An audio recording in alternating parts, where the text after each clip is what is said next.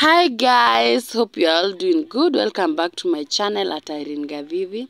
My returning subscribers, my new subscribers, welcome back. My new viewers, consider subscribing. So today we are in the village and we are going to spend a day with this young boy. And as we all know, schools are closed for the festive season. So our kids are at home. And in our community, in African community, when we are not at school, kids are assigned to different duties. So what the boys are told to do, not what the girls are doing. For example, for the girls, they take care of the young ones. They take care of the house, utensils, everything to do with house and kids and cooking. And for the boys, they have to take care of the livestock, the goats, everything to do with animals, and even going to look for what they eat in the shamba. For our case, we are in a village where we don't have much space to graze. What you have to do is you either go look for what your animals will eat in the field, or the small place you have, you take care of the animals not to go in people's farm. In our village, there is a lot of conflict of interest between the farmers, the shamba farmers and the animals farmers. If your animals go to feed in people's shamba, conflict, and they even take it further to the village elders. You are destroying their crops. You have to pay. You have a lot of things happen when your cow graze in others people's farm. Even the chicken and the everything that can destroy somebody's farm produce. So what we do in our village, we tie our animals. And for our case where we have tied our animals, both sides are people's farm. So you have to, the rope that you have tied your animals with have to be not long. The animals don't have to feed on people's crops. So what we do in the village, you have to go and look for animal pasture, maybe napier grass, maize, what do we call them? Those like this, we call them mafefe in our native language, and feed to the animals. So for this boy, he have to go to the farm, look for this maize products, for other weeds in the farm, and feed to the animals. He have to work hard because this is what the parents left him to do. He have to make sure the animals are well fed, they are okay, they have drunk water, and everything else to do with the animals. So in their shamba, they have planted maize. They don't have to wait for the maize to give them maize. These are planted purposely for the animals. So that's why he is cutting them when they are still young. So for the boy, he have to work hard so that he can have time to go play with other kids. That's why he is working hard. He had gathered more, but the animals have finished, so he have to look for more.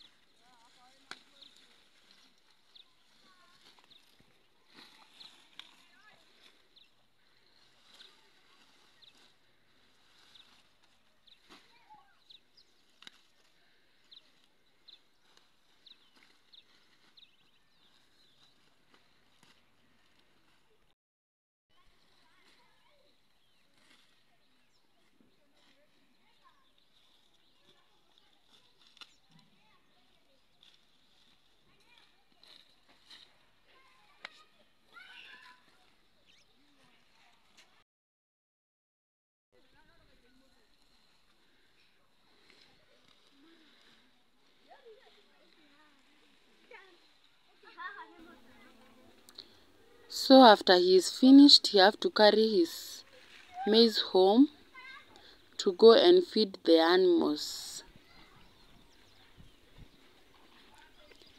This is the boy going home, and it is on a rainy season. That's why we have water everywhere. As we were going home, we came across these boys who are swimming on this water. This is flooded water coming from people's home and finding its way to the big river. There is no river here when it is on dry season. This is purely a seasonal stream. It is not even a stream, because when it stops raining like for 2 days, the place will be very dry. The water is not that safe for kids to swim, because in this case it is very dirty.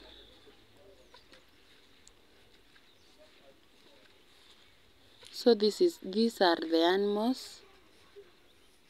They have already finished the food that were given. They need more.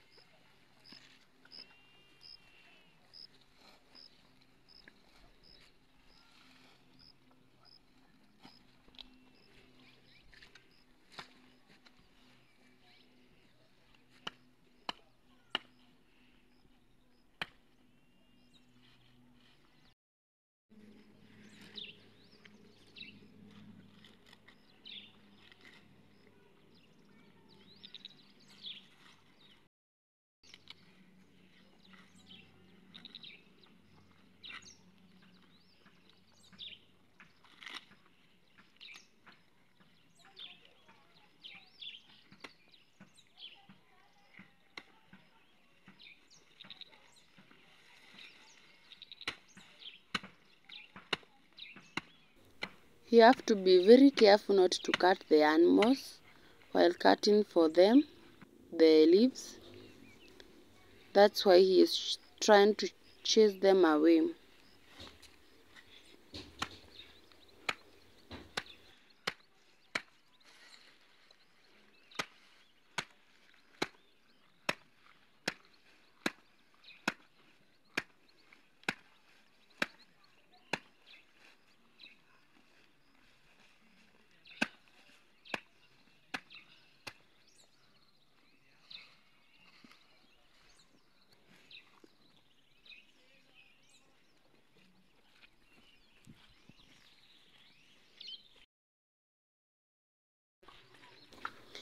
After they are done eating their maize and the weeds that they were given, the boy decides to take them to graze, and he have to be there with the cows so that they cannot go to people's farm. Even though he wants to have his time to play, he can't, because the animals can destroy people's farm, and it will be a case with his parents and the village elders, so he have to be very, very, very, very careful.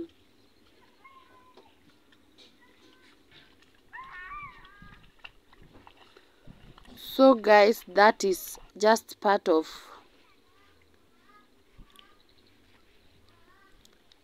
an African boy's daily routine on a school holiday. This is part of helping their parents. You can see he have to be very careful not for the cow not to get into people's farm. Where he is studying is someone's farm, so he have to chase the cow away. This is how African kids are raised, being shown how to work and depending on themselves. Until next time guys, don't forget to subscribe to my YouTube channel.